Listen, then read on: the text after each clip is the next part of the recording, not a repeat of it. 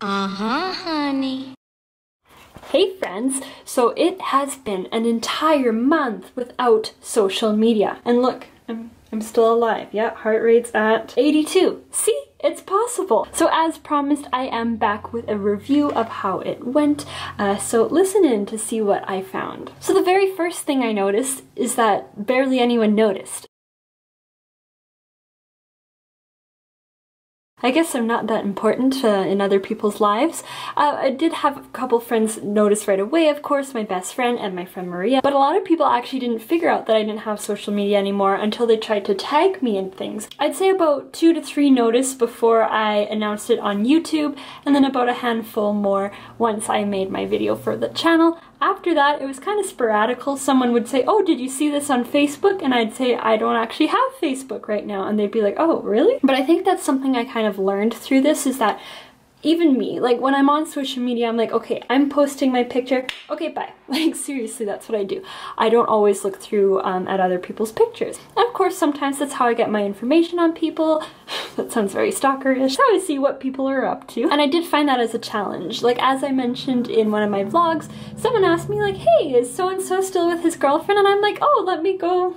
And my default, of course, was to look on Facebook or Instagram. So as far as keeping tabs on people, or more so keeping up with people, stalking them, I did find that to be a little bit challenging, not knowing what's going on in everyone's lives. The next challenge I found was that there's so many accounts that say, hey, sign up using Facebook.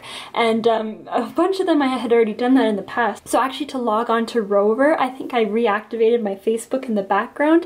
I wasn't going on it, but my picture did show up again. And that's what I noticed. It's so easy when you're making a new account for something just to click connect with Facebook. So as far as that goes, I find that was a bit less convenient and I missed that. Of course, you can sign up with your email, sometimes with Google account, but then sometimes you have to create a new password, whereas if you click connect with Facebook, it's kind of one thing across the line. Now, for the first half of the month, I was quite obsessed with still checking social media. I would find myself turning on my phone, instinctively going to Instagram that was no longer there, being shocked, turning my phone off, 2 minutes later doing the same thing. I really noticed that addictive behavior. Now Facebook wasn't quite as bad. I would go and I'd realize it wasn't there, same thing. And for the first 21 days I noticed myself turning my phone on often, trying to go to those apps and then seeing them not there. Now what would I do instead? Oftentimes I would go and play a game, and I would also check up on my emails. I am obsessed with checking my emails now, so I think I kind of transferred that addictive refresh behavior onto emails, which is great for my professional life. It's rarely interesting. Sometimes, you know, Bath and Body Works sends me an email. I kind of had to like channel that energy elsewhere.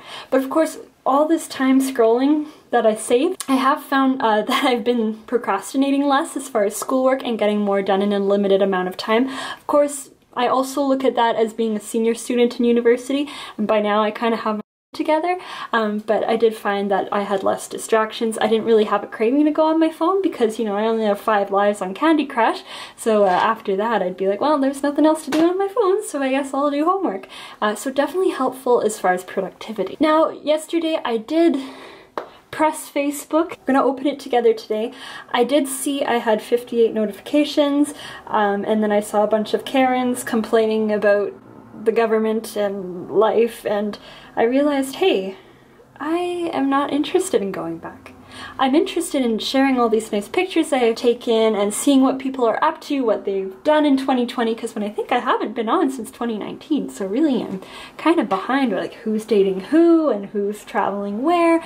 But as far as people complaining, I just felt such a negativity when I looked on that yesterday I didn't even want to I didn't want to go further. Alright, so we got 1 friend request and 60 notifications. Stress. Okay, so-and-so posted in this group. A lot of people had birthdays. Happy birthday, I'm sorry if I forgot you. Let's go over to Instagram. The girl I went to high school with is in Canmore, Alberta. Cute picture of her. Not much has changed. I kind of just feel empty towards it now. Before I was like, oh, I'm going to keep everything up, and now I'm just kind of like, I don't really care at all. So I guess what I learned from this whole thing is that you're much more aware of your usage of social media than anyone else around you. But a lot of people are like, oh, didn't you see this on Facebook? So I did feel a little bit behind on information because of that. But looking at how much more productive I am, how I actually have to tell people things. I don't know. I feel like I have a more relaxed life and it's only been a month. So will I go back? I don't know. Might keep it activated now. Might just delete it permanently. Honestly, I'd be fine either way, and a month ago I honestly thought, hey, 31 days, I can do this, and even through halfway to the month I was like, okay, 10 more days and then I can go back on. Life must have been simpler in the old times, because I do feel a certain pressure to go back. Stay tuned, dear friends.